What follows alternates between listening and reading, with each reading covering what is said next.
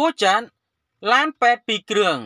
បើកប្រជែងគ្នាប្រញាប់ទៅយកអ្នកជំងឺឲ្យបានមុនគេស្រាប់តែប៉ះគ្នាបង្កឲ្យមានការភ្ញាក់ផ្អើលយ៉ាងខ្លាំងនៅលើបណ្ដាផ្លូវសាធារណៈបងប្អូនជាទីគោរពរាប់អានរថយន្តពីរគ្រឿងដែលជាប្រភេទរថយន្តដឹកអ្នកជំងឺតាន់ហេតុការណ៍នៅពេលថ្មីនេះបានបើកបរនៅក្នុងល្បឿនលឿនជ្រេដូចគ្នាដើម្បីទៅយកអ្នកជំងឺជាចុងក្រោយគឺត្រូវបានរថយន្តមួយគ្រឿងបុកពីក្រោយគ្នាដែលជារថយន្តសង្គ្រោះដូចគ្នាគឺពាក់ព័ន្ធជាមួយនឹងករណីបុករថយន្ត Mazda hurried បុកអាំបាឡង់ដែលជារថយន្តដឹកអ្នកជំងឺទៅកាន់មន្ទីរពេទ្យពីរផ្សេងគ្នាដែលបង្កឲ្យមានការភ្ញាក់ផ្អើលយ៉ាងខ្លាំងដល់បងប្អូនប្រជាពលរដ្ឋ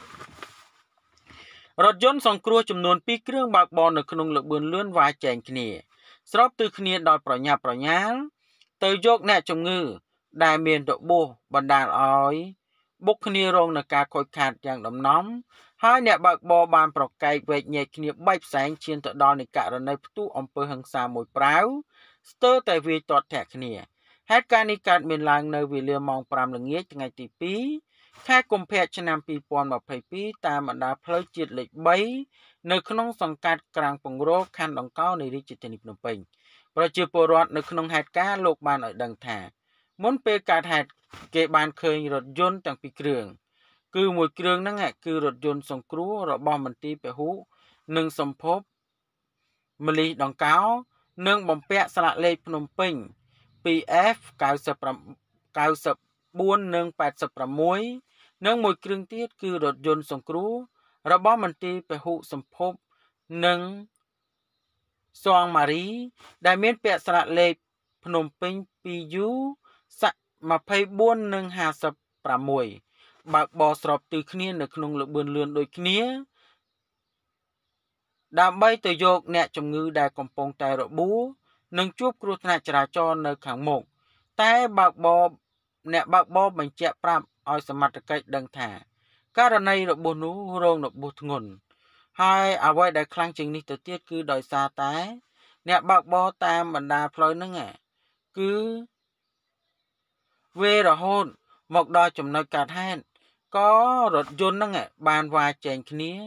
ទៅបុកគ្នាបណ្ដាលឲ្យរងនឹងការខូចខាតយ៉ាងដំណំប្រជាពលរដ្ឋដដែលមើលឃើញហេតុការណ៍នោះបានបន្តថាភ្លាមនោះអ្នកបើកបររថយន្តសង្គ្រោះទាំងពីរគ្រឿងក៏បានចុះមកប្រកែកវែកញែកគ្នារៀងខ្លួនរហូតឈានទៅដល់នៃករណីផ្ទុះអំពើហិង្សាមួយប្រាវចំណែករថយន្តត្រូវសមត្ថកិច្ចជំនាញចរាចរណ៍ធ្វើការវាស់វែងនិងយកទៅរក្សាទុកនៅអធិការដ្ឋាននគរបាលខណ្ឌដង្កោរងចាំការដោះស្រាយគ្នាតាមផ្លូវច្បាប់បន្តទៀតហើយចំពោះប្រជាពលរដ្ឋដែលលើកឡើងថារថយន្តសង្គ្រោះទាំងនេះគឺបើកបរនៅក្នុងល្បឿនលឿនណាស់ដោយមិនខ្វល់អំពីសុវត្ថិភាព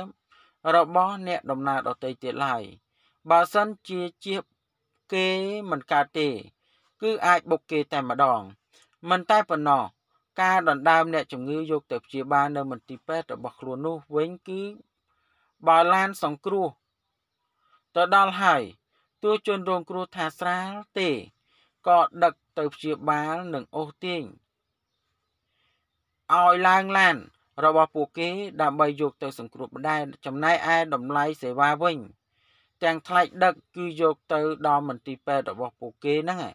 គឺថ្លៃព្យាបាលហ្នឹងគឺអាចរាប់រយគឺចូល$1000ឯណោះដូច្នោះព័ត៌មាននេះមានប៉ុណ្ណឹងដើម្បីទទួលបាននូវព័ត៌មានថ្មីបន្ថែមទៀតសូម Subscribe និង Like